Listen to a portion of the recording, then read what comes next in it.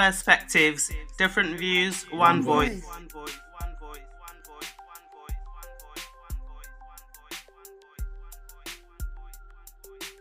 Welcome to the LDN Perspective. Thank you for joining us for our latest episode, and thank you, our listeners, for the continuous support.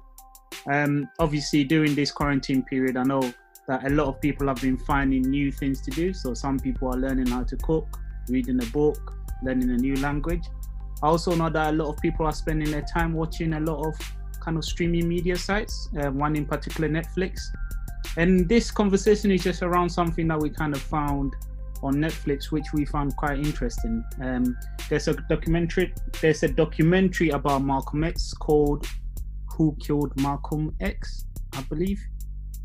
And really, maybe the genesis of why we want to have this conversation. So really, in regards to our transcripts, when you actually go to our podcast and you read up about what we're all about, one of the key things that we've said on there, the quote that we've taken from Malcolm X, says we must liberate our minds by any means necessary. So the whole idea of the podcast is for us to learn and keep learning and try to, liberate our minds with our audience and people that listen to us. So it just felt right that at this point we needed to actually talk about one of the people that actually has inspired us to have this podcast in the first place. This documentary is called Who Killed Malcolm X? And I know that my co-host, actually I didn't even say my name. Yes, and I am Kojo, and today I'm with my co-host. Mo. Cam. Ali. Yes, and this is something that we've all kind of watched. So at some point, I'll just throw it out there just to see what the general gist of it is. But yeah, guys, from watching the documentary, first of all, what did you guys think of this documentary? And why do you guys felt like it would be a good conversation to have with our audience on this? I'll be honest, me watching it kind of reignited my love for Malcolm X. He's definitely a person that I grew up really admiring as an idol as well. And in terms of his kind of attitude to take things into your own hands and do for yourself and not expect others to do for you. What really got me was the title was Who Killed Malcolm X? Because I'll be honest with you, it's something I never really looked into as much as I love the man and everything that he's done. Even I never kind of focused on it or actually looked into it, which was kind of a shameful on my part, but then also curiosity in terms of how this is going to progress. Interesting point. What about yourself, Ali? Oh, for me, to be frank, it's very depressing, and it's as what Mo just tapped into is very depressing and a shame because I don't know anything. I've read, and even funny enough, history time. There's not too much that is being taught in school. They don't go in depth about it, and just in years now down the line, they wanted to popularize it and allow the whole world to know exactly what is going on. And it's just appalling and a shame how it's all crumbled and how what has happened. And till now, I'm still biting my tongue to understand the whole scene of it and himself as a hero. That's the way I would see him. He's definitely as a hero, and for that fact that he has opened the black community or people of color, giving them opportunity to now, which is the benefit that we're reaping. You know what I mean? So yeah, that's what I feel about it. Thanks for that, Ali. Cam, yourself? Yeah, I think for me, I was certainly drawn to it from the title alone, Who Killed Malcolm X? Because I was aware people have been convicted for his murder. But I think that the title alone just sort of, opened the fact up that, okay, this guy's about to unravel possibly a host of conspiracies, because obviously we know someone was convicted or people were convicted for his murder. And the very fact that it was titled Who Killed Malcolm X just made me know, okay, this is possibly the point where someone gets to unravel, possibly someone who was pulling the strings behind those people that committed the murder. Yeah, no, definitely. I think for myself, I saw the title definitely was something that kind of caught my attention. And just like what Mo said, it's always been someone that you revere and stuff, but I've never really looked at the actual story around his killing. I always thought it's just one of these things, I don't know, conspiracy, someone's killed him, but I've never really delved into it. So it was interesting actually watching it. So I must say, obviously going through it, there was a few things that I kind of got from it. The whole idea of the police involvement, police and the FBI involvement, actually finding out about the killer or the alleged killer. Also, there was some Pan-Africanism movement and the whole New York state and the whole how they kind of felt or how their tensions were around the alleged killer and how generally they kind of felt about Malcolm X. But just before we delve into this whole kind of the series, I wonder what makes Malcolm X such a role model or someone that you see as a hero? I know Ali mentioned everything as a hero. What makes you guys look to him as someone to be held in that regard, I'll say? Maybe we could start this from Ali.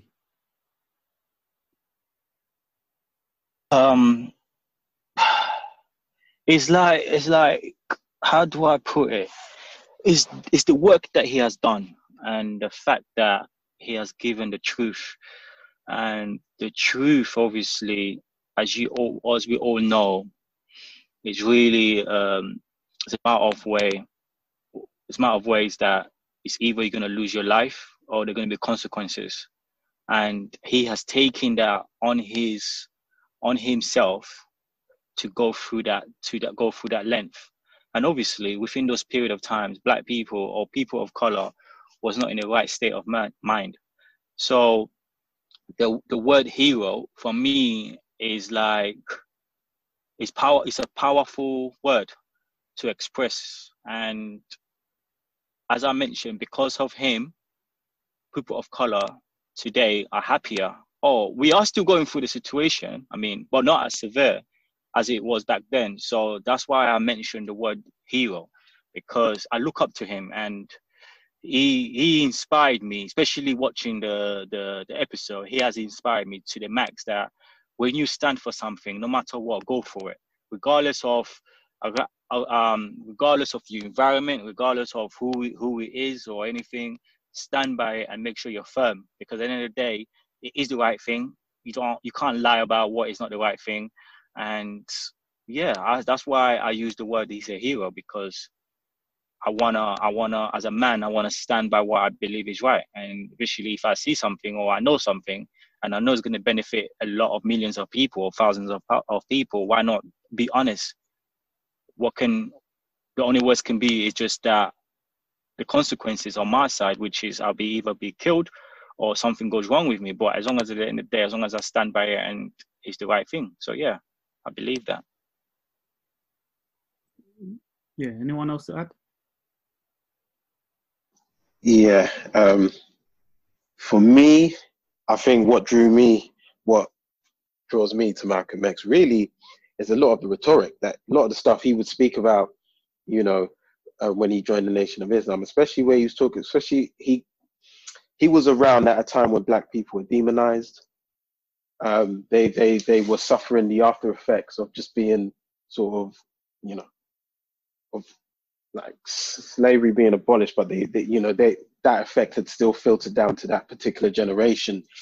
And I think the way he spoke about just like Black people standing up for themselves, especially in terms of like self-defense towards like those institutions that were like, institutionally racial towards Black people. I think that for me, that was a massive thing. And that was certainly like inspirational to hear at that time, because he was speaking at a time where, it took a lot of courage to say half the things that he was saying, because it, could quite easily, to some degree, you could even say the way he was speaking is what got him killed. But even so, prior to that, with a lot of what he was saying, it was very courageous, because it was easily stuff that could have gotten him killed.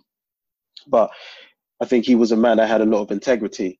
And so he was someone that, on one hand, wasn't going to be controlled by people, and wasn't someone that was going to bite his tongue. I think even going further than that, I think his transformation when he went to prison from his life of crime to when he educated himself to become like, you know, a good orator. I think this is a man who's got wonderful oratory skills, and these are skills that he picked up in prison. You know, this is a man who said when he went to prison, he was illiterate. He could barely read or write, and barely even knew certain words in the dictionary. He said he had to study the dictionary from A to Z. And as a result of that, he developed a love for reading. And it's from that love for reading that he developed, you know, the oratory skills that he had. And what he also did is that he made you realize that one of the most powerful things in this world, or one of the things that people fear in this world, is the educated black man.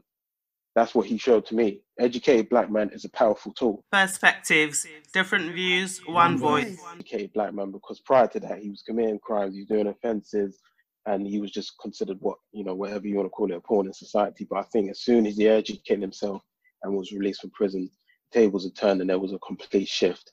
And it's like, you could see how dangerous he was to the authorities in America, to other groups as well. And they just saw, you know, the level of power that he had amassed in terms of trying to push his rhetoric or his agenda forward. And could certainly say that certainly impressed me. What, did you know how long he was in prison for? And what inspired him to... I believe it, correct me if I'm wrong, but I believe it was 10 years. Yeah, he served 7 for burglary, I believe. Okay, all right. Okay, Yes, more so he's yourself? in... Oh, sorry, go on. No, so I was saying he was in there a significant amount of time, and I guess what he did is he put that time to good use. I mean, some people go in, you know, you could go inside, and I guess you could get to that point where you could put... They do weights, innit? They come out tongue, man. That's what most people do. Yeah, but I mean, he used that time to sort of to work on himself, to better himself. And as I said, he just like I said, he became what we call, you know, I think one of the things society fears the most is the educated black man, and that's what he became. More yourself? What you found? Why this man is so revered, or how you see this man as a role model, and why? Yeah, no, I think Malcolm X is absolutely amazing, mate. Top notch, top geezer, flipping superb. Yeah, no, do you know what it is? It's mainly all about how he was unapologetic in the truth.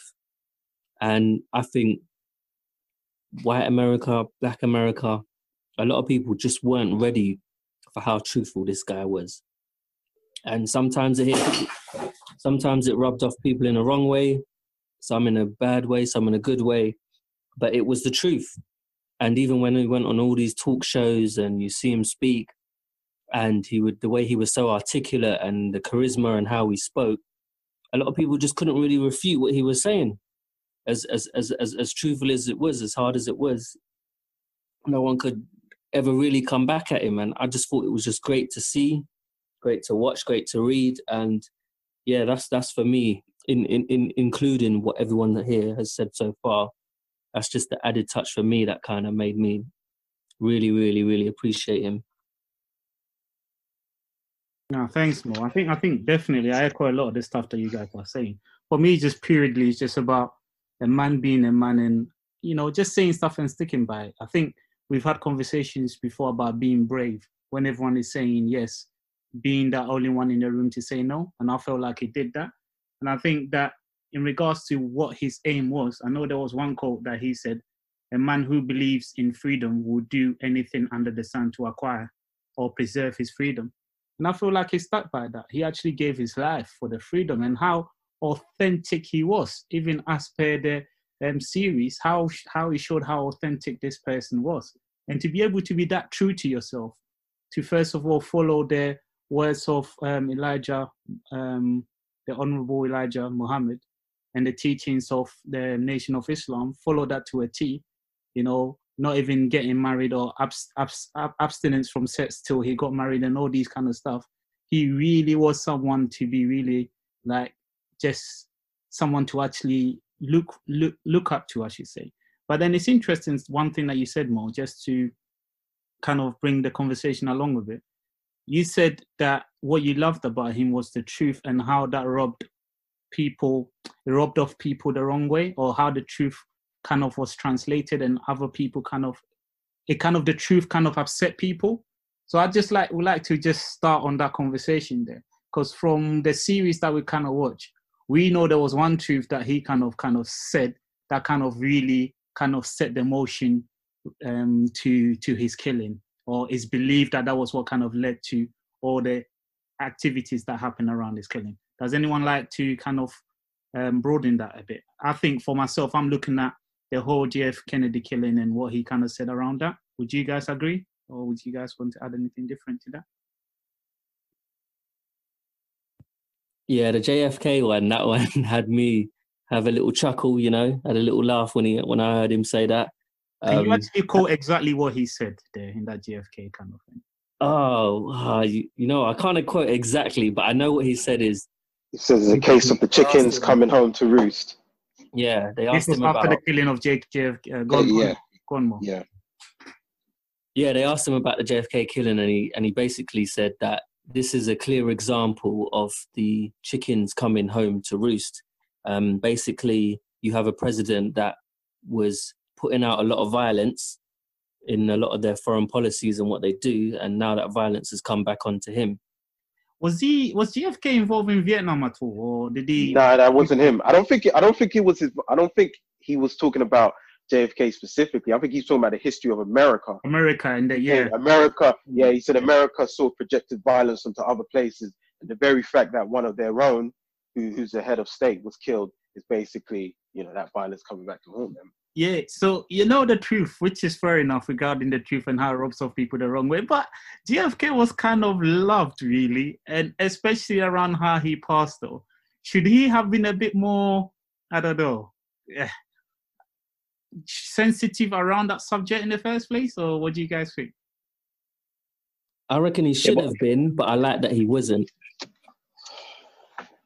Well, the truth is the truth, though. That's what it is. Yeah. And I guess just adding to that in regards to his relationship in the Nation of Islam, prior to that conference, he was already told not to talk about JF Kennedy because the Honorable Elijah Muhammad already came out to kind of give his kind of condolences and stuff like that.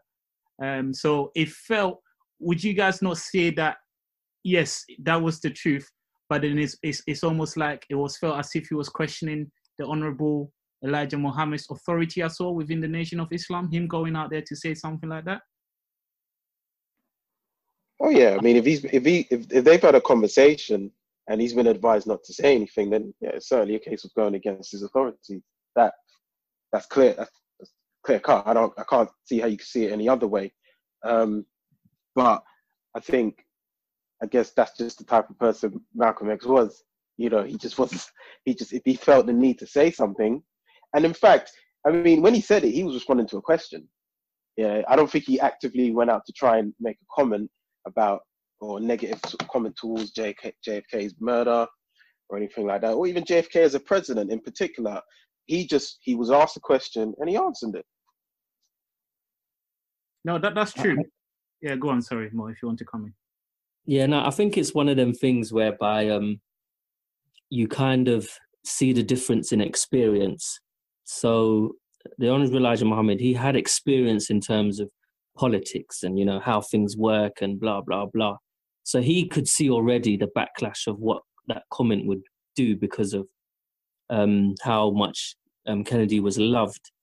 But then I kind of like what you could say Malcolm X's innocence in terms of he wasn't completely unaware of how things work and what would happen, and he just told the truth straight up. Like, that's how he felt. Would you say there was a bit of naivety in that then? No, definitely. There definitely was, yeah. Ali, yeah, but I kind of disagree with the comment that you just mentioned. You raised up more, because you're saying that how Honorable Elijah Muhammad knew about politics. So because of that, it's kind of already given Malcolm X a sense of understanding not to tap into something like that. I don't think it was. From my understanding, Elijah Muhammad, he only knew about, his understanding is more about religion. And the differences between him and Malcolm X is more politician. So he knew how to trigger whoever his environment is. And the fact that he's very intelligent and has that understanding of himself, he knew exactly what he was doing. So it's not about whether or not he wasn't informed or he was informed. As a man that like to making sure that he tells the truth, he doesn't like to be controlled by anyone for that means. And especially what is killing it as well, especially that he knows what Elijah Muhammad is doing behind back door.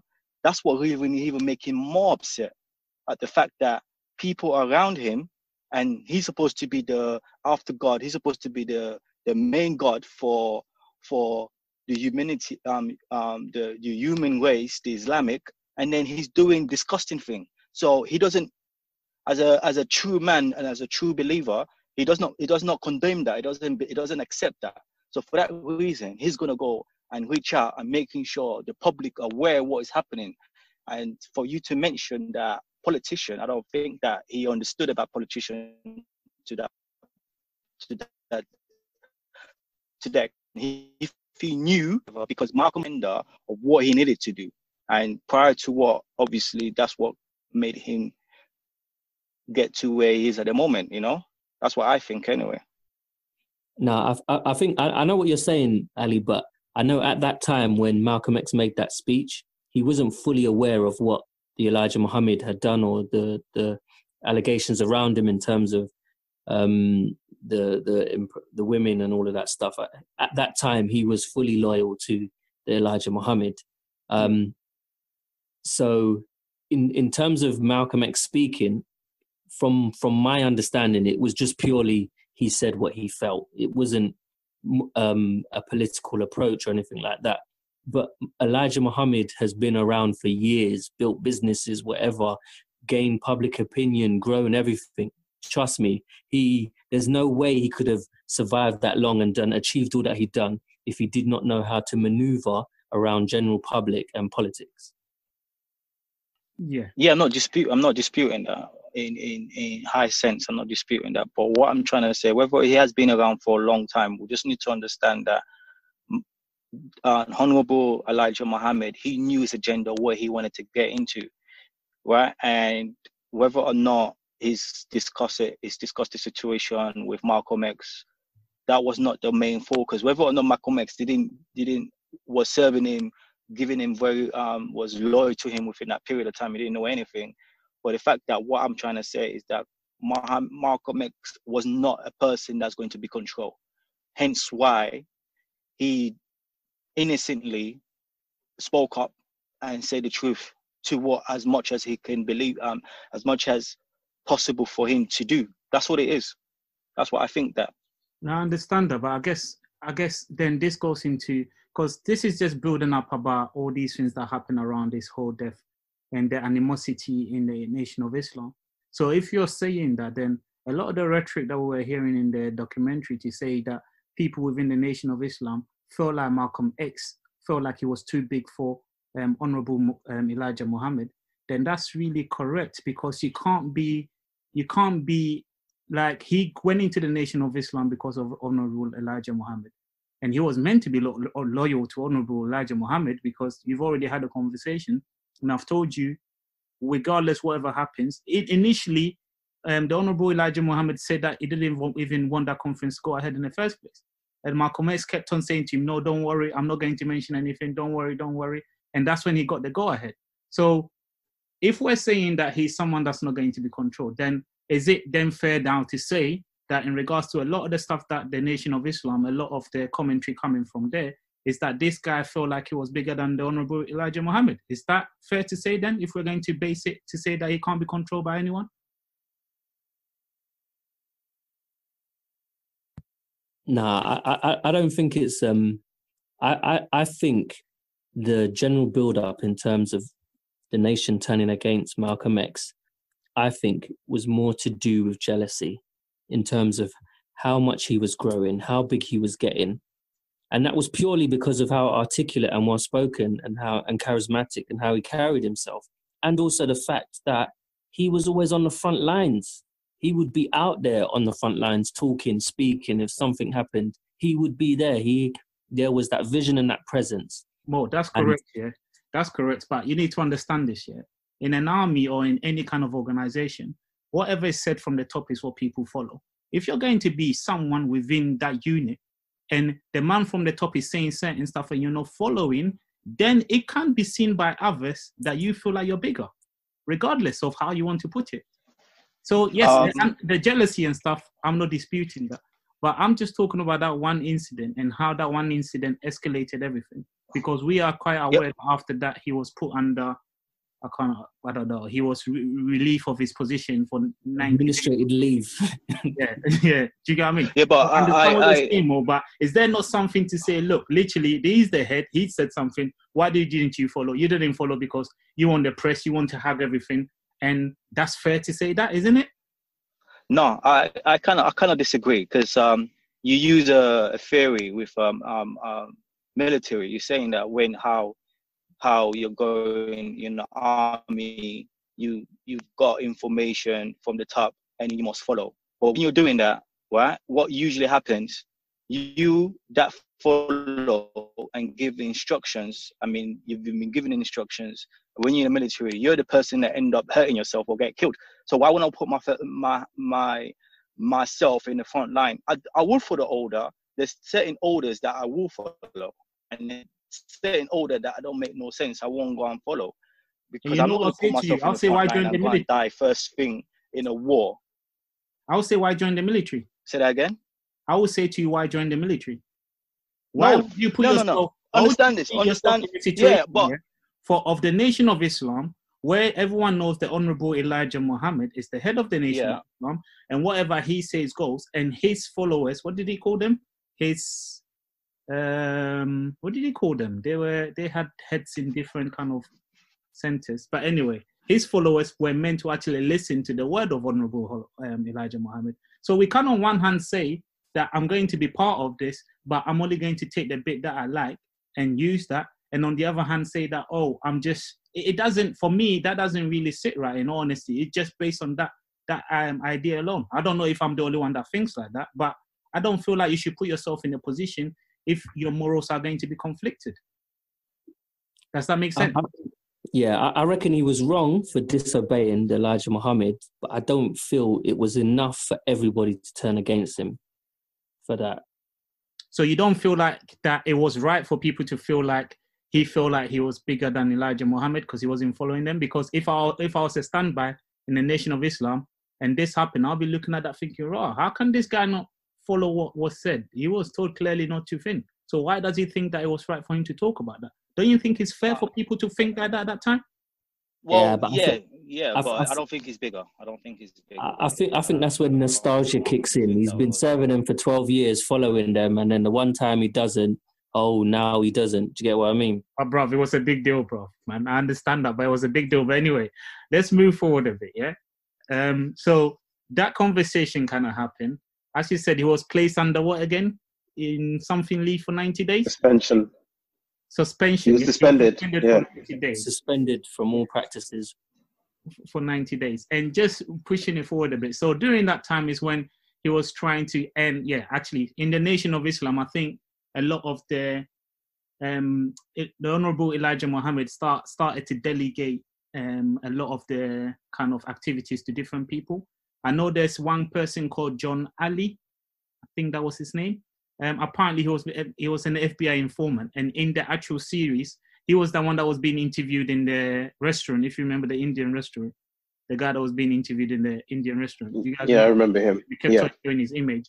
And from some other things that I've kind of read, it was said that was the guy that was creating the bigger rift between the Honorable Elijah Muhammad and Malcolm X. So anyway, so fast forward a bit. When he was on leave, we are aware that he was trying to write a lot of letters of reconciliation to the Honorable Elijah Muhammad to say that, if he's let out again, or if he's let out for public speaking, he's definitely going to follow everything that was being said and all that kind of stuff. I think I've missed it a bit, but when did he, in those 90-day period, what actually happened for him to start the conversations that Ali was talking about before, when he started finding out all these things about the Honorable Elijah Muhammad? And what happened? Did something happen, or it just happened that he just start finding out about this information, which he then kind of start talking about it? Is there something in between? That was a question, really. Was he contacted by one of the women? Yeah, that's right. Malcolm X was contacted by one of the women. Yeah, I believe he was. Okay. Yeah, no, he was. Okay, so he was contacted by one of the women. That's when he started finding out all these, I think 5 or 6 women, that 5 women in the documentary said 5 or more, that the Honorable Elijah Muhammad had been having some sort of sexual encounter with, affair with, I should say. And then he had children with some of them. And also, I think one fundamental point about how authentic this person was is that on his leave is when the FBI kind of approached him to be a snitch, right? Yeah, that's right, yeah. Kind of recorded. And it was interesting, even during that time, how he was very adamant that, look, I'm not the person that you need to be talking to, and I don't want anything to do with this, which kind of just gave me that kind of thing that, wow, this guy was really genuine, because we know in the Nation of Islam, there were so many FBI informants and police informants in there. So fast forward a bit, he started talking about this whole Elijah Muhammad and the affairs that Elijah Muhammad was having. Do you think at that point, do you guys think that if he was let back, if the leave was kind of leave suspended, it doesn't make any sense. I know he was suspended, but if that leave was kind of like removed where he could go back to public speaking and stuff like that, do you think he would have taken the stance that he took regarding some of the stuff that he found out about the Honorable Elijah Muhammad? It's a good question. I don't think so. Because what happened what triggered it is that... Sorry, Ali, not to cut you. Mo, did you say something? No, I said that's a good question. Just a good question. Oh, yeah, go on, Ali, sorry. Yeah, so what triggered it is not the 90 days. It's the fact that, within the period of the 90 days, what triggered the situation, obviously, first of all, he got information, as what Cam raised, from one of the ladies. But what made the situation even more worse is that Muhammad Ali, I'm not sure everyone knows the boxer Muhammad Ali. So he was with Muhammad Ali within that period, with those 90 days. Muhammad Ali won his first match, what made him a superstar or heavyweight champion. So then what he did next, him himself and Muhammad Ali went to Honorable Elijah Muhammad. And obviously within that time, within those 2 period of time, Honorable Elijah Muhammad renamed, because his name was Cassie. Can someone give me Muhammad's Ali new proper name? Yeah, Cassius Clay. Yeah, exactly. So when Can we hold for 1 second? Sorry. I'm Cassius Clay, right? Ali. Okay. Then what happened? When Malcolm X took Cassia Clay. Is it Cassia Clay? Cassius Clay. Cassius Clay. When he took him to Honorable Elijah Muhammad, he gave him a new name, which was Muhammad Ali. So then when he has done that, Malcolm X realized that there was something much deeper, because Malcolm X's name was not changed. Honorable Elijah Muhammad didn't change his name. So that means there's something significant more that is happening. Then obviously, as a very intelligent man, he realized there's something not right. So then, that's what triggered it. That's what, from my understanding, I think that's what triggered the situation, that when he was suspended for 90 days. I must say, I think the whole Cassius Clay element, I know that, and I'm not sure whether that was during because you are right in the sense that he didn't physically take Cassius Clay to the Honorable Elijah Muhammad, but he brought Cassius Clay to Islam because he was very interested in that, and they kind of had a friendship. So he thought because of that friendship and bringing Cassius Clay closer to the Nation of Islam, when he did actually kind of go and meet the Honorable Elijah Muhammad, the Honorable Elijah Muhammad will recognize that it was Malcolm X that did all that groundwork to get Muhammad Ali to become part of the Nation of Islam. That's how I understood of it. And when that didn't happen, that's when, as in he was expecting that to happen and that didn't happen, and he was a bit pissed off about that. But I guess the question even with that is that even when that did happen with that whole Muhammad Ali, if at that point Malcolm X was allowed to go to public speaking and all that kind of stuff, do you think he would have started talking about the affairs and stuff that the Honorable Muhammad was kind of having? That's the question I'm just trying to say. I'm just trying to say here that I feel like when he felt like he was never going to come out of the kind of imposed 90 days or whatever that kind of thing was, and I didn't think it was 90 days anyway. It was going to go on for indefinitely, something like along those lines. Where he kind of realized that is when he kind of started, I don't know if you want to call it switching or whatever not, but I'm just asking the question, what do you guys think? Do you guys think that if he was let out or his leave was kind of relieved, he would have kind of started having those rhetorics against the Honorable Elijah Muhammad? I think he probably still would have, because he looked at Elijah Muhammad as a pious being, pious person, in terms of he had a strict moral code, strict ethical code. As far as he was concerned, Malcolm X himself adhered to that code. And as far as he was concerned, this is the man that he was following. And this is a man that, as far as he's concerned, should, lead by example.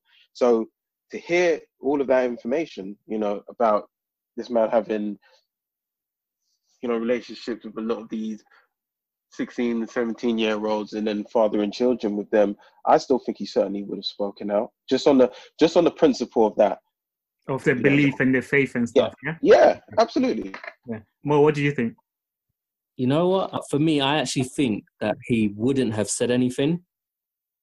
And the reason why I say that is because from all the reading and research I've done on him, he didn't actually start speaking out about Elijah Muhammad until later down the line. So he had known a lot of the stuff that he'd done and still didn't say nothing. It was only until, this is way after he went to Mecca, after he set up his own Pan-African group, everything. This is literally when the last few days, literally the last few months, basically before he was killed, when he was being kicked out of his home. Him and his family were being kicked out of his home by the Nation of Islam, where he'd lived for 11 years, and he had to try and take them to court to try and keep the house. And it was only after his frustration, after all that treatment by the Nation of Islam, did he then start coming out about his stuff. So I do feel if he did join back, I doubt he would have said much, purely because even he knows how much Elijah Muhammad was loved in his whole congregation and group, and him coming out with anything like that definitely just would have put more knives in his back and made him more of a target. Because then you're saying that if he did go back, he'd even ostracize himself, even within the group. Yeah, that's right. Yeah. On the outside. That's interesting. But Mo, you kind of correct me if I'm wrong. Did you not kind of contradicting yourself? Because I did mention previously that Malcolm X knew everything within those years that he was serving Honorable Elijah Muhammad, and then you said no. So that means all this time he knew what was going on. He didn't say anything because he was provoked and obviously triggered the situation within that month that when he was going to be killed and obviously kicked out, and in his house was bombed and all of that, put on fire. Was not the reason why he's starting to talk. But then he knew everything back in the day. Then he knew everything. Or am I wrong to address that? Nah, I'm not saying he knew everything like from years before. I'm talking from the 90-day suspension. That's when one of the girls came to him. So he's known from that point up until the whole time of his house, the Nation of Islam trying to kick him out of the house. Up until that point, from the 90 days, till him being kicked out of the house, he's known and still hadn't said anything about what Elijah Muhammad had done. Well, he hadn't said anything publicly. All right, cool. You're right, yeah. So let's move this on a bit. But I'm not too sure whether he started... I thought he started talking about the Honorable Elijah Muhammad, hence the reason why they wanted to start kicking him out of the house. I thought that came before I didn't know that them trying to kick him out of the house is what triggered him talking about it. I thought he already started talking about the Honorable Elijah Muhammad. That's one thing I'm not too sure about that comment there, because I feel that he started talking about that, hence the reason why they tried to kick him out. So actually, just moving forward a bit. So we've spoken about the JFK incident. We've spoken about him being suspended for 90 days and him writing all these letters to Honorable Elijah Muhammad, which is believed that I never actually got to the Honorable Elijah Muhammad.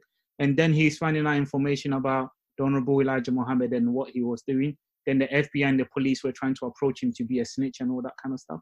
So this became kind of a melting pot. And that's more you've mentioned. He started doing a lot of work going into Mecca. He came back and he changed his name to El Shabazz. I can't remember, but I know he changed his name. But then moving forward to the killing then. So just going over to the killing then. I know it was in the Autobahn where he was meant to be addressing, I think it was an African Union kind of thing anyway, from the readings that I've kind of seen. It was an OAAU kind of meeting, I believe. And yeah, does anyone want to pick up on the actual, because I remember the bodyguard of Malcolm X was kind of interviewed where he kind of gave an overview of how he saw the killers or what he saw before the kind of conference started. Does anyone want to pick up from that? What kind of happened around that? Yeah, come. Yeah, what was the point? Sorry, come. No, because I think I've built it up to the actual killing, because we're talking about what actually triggered that kind of that animosity for Malcolm X. So I guess what we've got to at the moment is that a lot of people within the Nation of Islam felt like Malcolm X felt like he was too big for himself. A lot of people felt like he was disrespecting the Honorable Elijah Muhammad. And then there were conversations about people, I don't know whether it was one of Malcolm X's son, or there was someone that was then asking questions about whether someone could place like a bomb in Malcolm's car. And then obviously this then kind of led to this whole Autobomb kind of incident where they had a conference and then this incident happened. I guess the question I asked was around the whole kind of, if you're able to set the actual kind of scenery where we had the bodyguard of Malcolm X saying what happened when he actually entered the Autobomb and who he saw, and then maybe building up as in what happened thereafter kind of stuff. The bodyguard. So what? I honestly must have missed this part in the show. I mean, what did the bodyguard say? Because actually, now let me just go through it then. So I think the bodyguard said, in regards to the report that he gave, that when they initially walked in, the 3 people that actually carried out the shooting were actually sitting there already. Because what he mentioned is that normally when people are coming in, they pat them down just to make sure that there's no guns. But those people were sitting there already, and they kind of had like some newspaper that they were reading.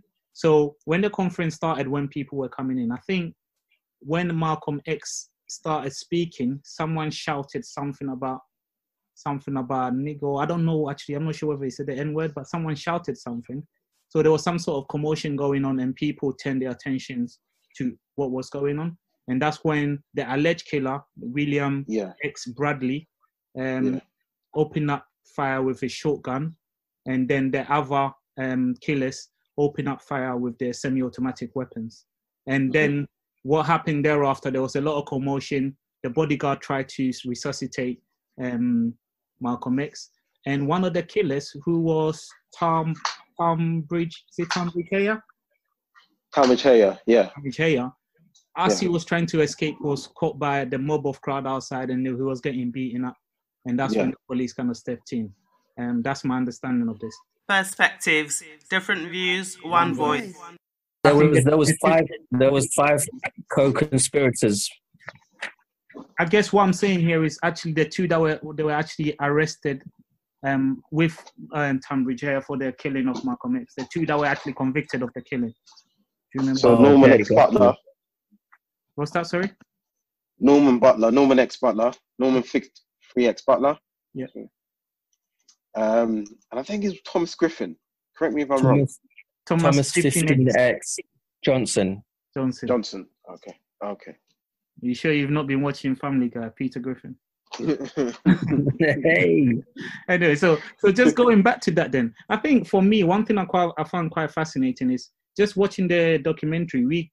It was kind of it unraveled that these two actually belong to the New York mosque, and they didn't actually commit the murder, especially because Tamri Jahia, who was actually caught with the actual pistol, which they found some of the casing actually fired a shot that ended up killing Malcolm X. And during his actual trial, he did mention that those two people were kind of like innocent. They were not part of it. I found that quite fascinating how even though the alleged killers were part of the Nation of Islam, why no one actually came out to actually say that they didn't actually do the killing? So for those two to actually go in jail for 20 years for something that they didn't do, I'm not sure what you guys thought about that whole kind of, how that whole thing kind of played out. Yeah, for me, from watching the documentary, I think the biggest shock for me was how well known it was who allegedly actually killed Malcolm X, and also the fact that they all knew that the other two guys in there, Norman Butler and Thomas Johnson, didn't do it. And maybe I feel the lack of integrity of that community, all being part of the Nation of Islam and following, the Muslim code, that they continue to allow it to happen. I think that was, for me, my biggest shock. Kind of. Is this when religion kind of meets kind of culture in regards to the whole no snitching culture? Can that be said there? No. Go on. Well, go on. Are you gonna go? Yeah, I'm gonna go. So for me personally, that's why when it comes to religion, I don't really. It's a biased kind of situation, but that's another topic that we can go into it. The fact that they all know exactly the killer and they just bypass it like that and act like that literally is just normal. I think there's a that's what's surrounding. I think there's a fear there, and then within that fear, there's a lot of streams within fear. I think that's what the main purpose of it is, because if Malcolm X, that allegedly Malcolm X is a well-known, a hero, very, very articulate guy that he know what he's doing. If he can be killed by whether it's the religion, by Islam, or whether or not by the FBI or whatsoever, if he can be killed, who else, normal person like myself, or back then, normal person from anyone individual, there will be nothing. Like, they won't even talk about them. They won't even address them. So I think it's the fear. And then the fact that within that period, people of color, which is the black then, have gone through a lot of torture. So Islamic, for them, was the only hope that they had. And for them not to try to talk about it, they felt like it will be another civil rights movement or another situation that's going to happen that they're not ready for. I think that's what it is. Is this a fear? I think this is the word I'm going to use as a fear in that. So yeah, for me personally. I think for me, Abdurrahman, I think in the documentary, he tried to explore that particular avenue. I think he wanted to find out why, if there was evidence to oppose, the evidence that had been put forward at the trial as to why Norman X. Butler, and I think it's Thomas, Mo, correct me if I'm wrong, is it Griffin? Oh, I thought Griffin. It's Johnson, isn't it? Thomas Johnson. Yeah. Thomas Johnson. Yeah, Thomas Johnson. Why? I think he tried to explore why they'd been convicted for it, and I think he was always sort of met with animosity, and people just basically told him to leave it alone. But see, I don't want to speculate because I don't know. I don't know why, these two men were convicted if there was evidence to say that they weren't the shooters. We don't know. What I did get from the documentary, people probably within the Nation of Islam possibly do know, but they just didn't want to explore that topic. They didn't even explain why they didn't want to explore it. Some things were touched on that possibly FBI may have been involved, but it didn't go into much detail as to why no one really wanted to touch that topic. Yeah, thanks for that. So just adding to that quickly, I know so you guys vividly remember when he actually found out. So I guess what you guys are talking about is the state of New York, because these killers, the alleged 5 what did you say? Co-conspirators or whatever you said more. They all came from the Newark Mosque, which is where Tunbridge Haya actually came from. And I guess the conversation you guys have had was around what people kind of felt in Newark and why there wasn't that kind of the same kind of conversation being had around the person actually did it and the whole kind of fear around that. So I know that when he actually found out the name of William Bradley, who was meant to be the alleged killer, as Ali Mustafa Shabazz, and then he met one of his the Newark activists by the name of Zahid Mohammed, and he asked him, "Oh, you know what? I've actually found out that this person that I'm trying to look for, that's his name." And the key thing that this person said to him is that leave him alone. He is most probably being protected by the state. And that is interesting because when you find out in regards to what the FBI knew, the FBI actually knew exactly who this person was, because during that actual conference, I keep calling it a conference, but that speech, there were 9, correct me if I'm wrong, but I believe there were 9 FBI informants there, and there were some police informants there as well. And in regards to their description of the person that actually carried out the shooting, they described the attributes of the Ali Mustafa Shabazz, the alleged killer. So it's interesting that even Zahid Mohammed was able to say that maybe you need to leave him alone. Maybe the fear was that he was in cahoots with the state in regards to this killing. Maybe that's why people were saying that. I'm not sure what you guys think of that kind of add 1 + 1 get 3 kind of fictional depiction of this. What do you guys think? Do you think that could have been the reason why a lot of people were trying to push him away from it? Or was it kind of like a directive that was given in the Nation of Islam for no one to actually talk about it or something? What do you guys think? I mean, like speculate on so many different reasons. That's what I'm saying. It's all speculation at the end of the day. Yeah. Really, that's all we're doing. It's going to be. I guess that's my speculation then. My speculation is that maybe some people might have thought that if this person is still walking after killing such an influential person, that there might be more at play here than meets the eye. And maybe that's the reason why some people didn't want him to actually interview that. So actually just moving forward to a bit of that. So yeah, we've kind of moved forward to when he found out the name of actual William Bradley. And in regards to the co-conspirators, I believe all of them or some of them passed away. So he wasn't able to trace who they were and stuff like that. That's correct, right? Or yeah, one of the problems is that there was 3 other ones. There was Benjamin Thomas, Lon Davis, and then another one which he named Wilbur or Kinley. And the problem is that they all would have changed their names to Muslim names. But then he found out that 2 of them that had changed their name to Muslim names had died, but he wasn't really sure about the last one, the one that he called Wilbur or Kinley.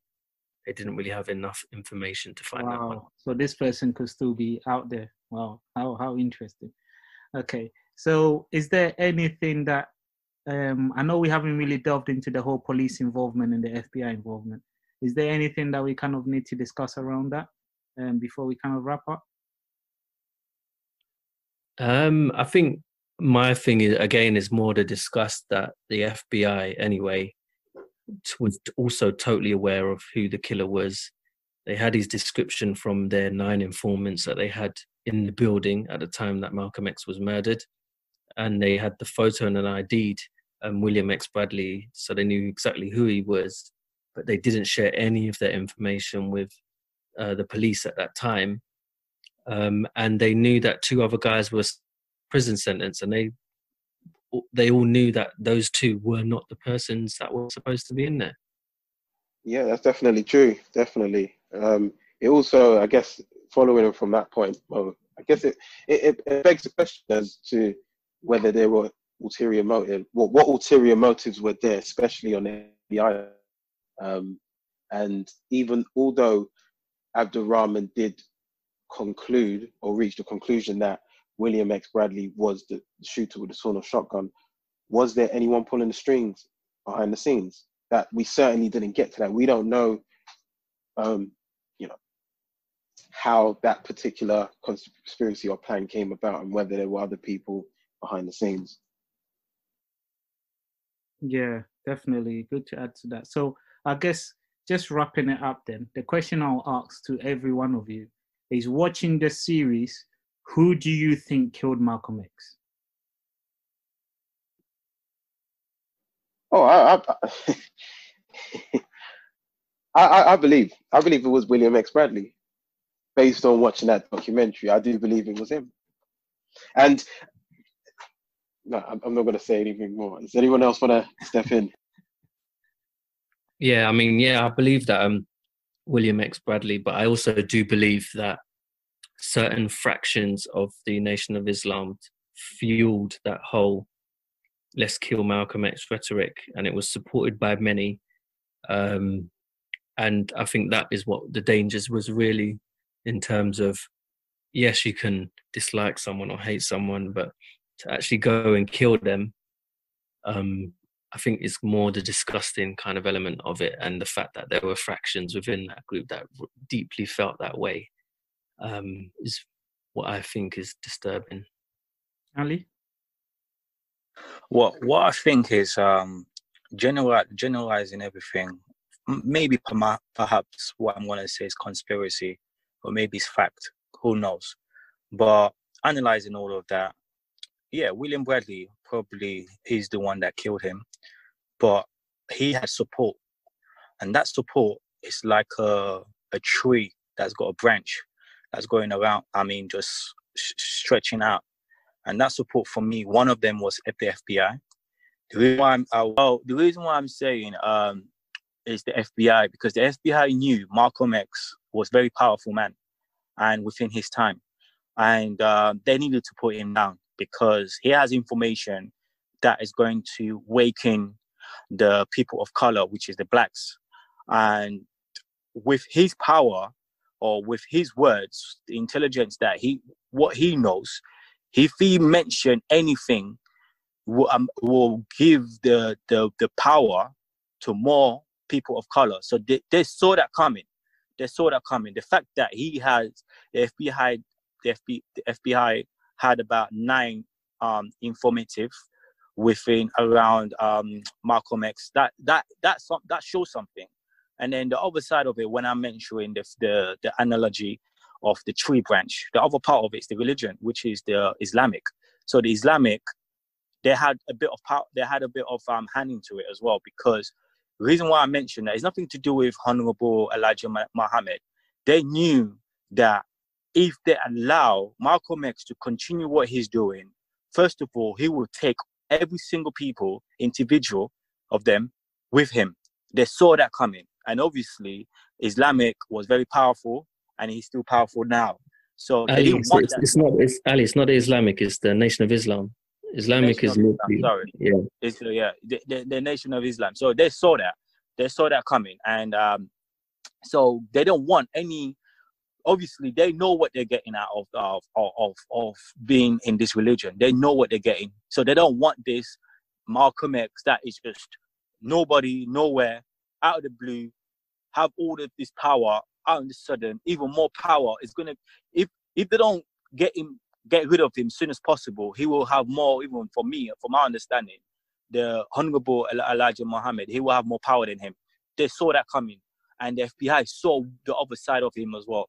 So he was a targeted man from both directions. So I don't think that yes, William Bradley did have a hand into it, but he had a string of support, and that support was huge. So that's the reason why, from when you generalizing everything, that's the reason why the community of the Nation of Islam and the FBI, they had a support with William Bradley. That's the reason why he still existed until recently. You know, that's what I think from generalizing what I've just noticed about the whole situation, because the power of a human being is to have the knowledge and understanding of what you need to do. So I might go off tiny slightly topic. It reminds me of even Christ, for example, or even remind me of the greater Messiah or greater legend. You know, every single time when someone wants to stand for the right thing and do the right thing, someone always makes sure that that person goes down. Because why? There's a true agenda of the person showing the true purpose of what is going on, right? So, for example, if someone, for example, go for Bill Gates right now, I'm sure that someone within that person, they will be terminated or extinct. That's what it is, because they know the true agenda of what people are doing behind closed door. And then that's what I think the reason why they got rid of him, for me personally. Yeah, so I just to add to that, and I totally agree with some of the stuff that Ali has just said. I think it's a multifaceted kind of blame, if I wanted to say it like that. So, for instance, I think I would like to start from one of the David Garrow. He was interviewed on the actual series, and he's the expert on FBI involvement in disrupting black groups in the 60s and the 70s. And one thing that he mentioned is that the most surveillance person in history, or I think at that time or something around that, was the Honorable Elijah Muhammad, because the FBI were quite fearful of the power that this guy had and what he was trying to do in regards to how he was trying to get black people to first start businesses and just have more pride within himself. And I thought he brought a lot of pride to black people during that period. I think in relation to Malcolm X became more of a problem for the FBI because he was then moving the religion into politics. And then obviously with the whole, the idea of how the Nation of Islam were kind of set up, they were set up and they were kind of like, they were actually kind of ready to fight for their rights kind of stuff, where they had kind of sections within the group where it was more like a regimented kind of like an army kind of stuff, you know, learning martial arts and all these kind of stuff as well. And also, there was an incident. So I think the other thing I was going to add to that is when Malcolm X was shot and his bodyguard, who was the police informant, was trying to give him mouth to mouth. When he left and he went home and he made a call and he was brought in to be interviewed, they asked him the question, I said, why did you even try to give him mouth to mouth? Which for me is shocking because like there is a life, there's someone dying. Why would you not want to give him mouth to mouth? Why would be, even if you're undercover police officer, why would you like want someone to die? That doesn't make any sense to me. So it's based on some of these things I've just said, hence why I believe that it's a bit more, the blame should be spread a bit more. So I believe that, yes, definitely the FBI, I believe that they worked with the alleged killer in ensuring that he was able to commit the murder because there was no police presence. Even from the accounts of their series, they said when the police entered the autobomb, people had like their hands in their pocket. The police were nonchalant. It's like they didn't really care. They were there. It was like they were there to just see a movie or something. And you could see even when they did the interview, when they went down there, they found the stand that he was kind of giving his speech on with bullet holes and everything. What kind of forensics is that? That should be in forensics. So it just shows that there was the police didn't have no intention of solving that crime. The FBI had no intention, as we've seen, as they had the record and the person actually committed it. And as Ali mentioned, that you actually have this person walking, living life fine. He was meeting senators. When he died, he kind of got like a proper send-off with whole senators going to his funeral. It kind of makes me allude to it that there was more involvement in this killing of Malcolm X than kind of meets the eye. So yeah, that's what I would like to conclude with that. So I guess at this point, what I would like to say is thank you for listening to the episode. Hold on, before you go though, I did want to say one thing. I absolutely love the Fruit of Islam, mate. I did not know about them until I watched this documentary. Yeah. Trust me. If you're gonna watch it, The Fruit of Islam, they're hard body, mate. Trust me, I like them. A lot of people hide them for the security as well. I know Diddy's hide them for security. Even Johnny Cochran, when he was doing the O.J. Simpson trial, he hired them as his security as well around that time. So they're still running at the moment. A lot of prominent black people. And even like if you speak about rappers like Jay Electronica, because he's part of the Nation of Islam, he's always talking about the Fruit of Islam in his lyrics. I'm not sure if he's part of them, but he's always quoting them and speaking about them, and like, you know, just basically how prominent they are within their society. Cool. Anything else to add from anyone? No, that's it. Okay. So yeah, thank you for listening to the LDN Perspective podcast. As I said, this is more of like a community conversation. We want to involve our listeners. So if you do have anything that you want us to discuss, you could reach us on our Instagram handle, LDN Perspective. You could also drop us an email, ldnperspective@gmail.com. And you could follow us on Twitter, believe sorry, Cam, what's the Twitter? Do we have Twitter? At LDN Perspective. Okay, so you can also follow us on Twitter at LDN Perspective. Thank you for listening, and we'll hear from you next week. Thank you. Bye-bye. Perspectives, different views, one voice.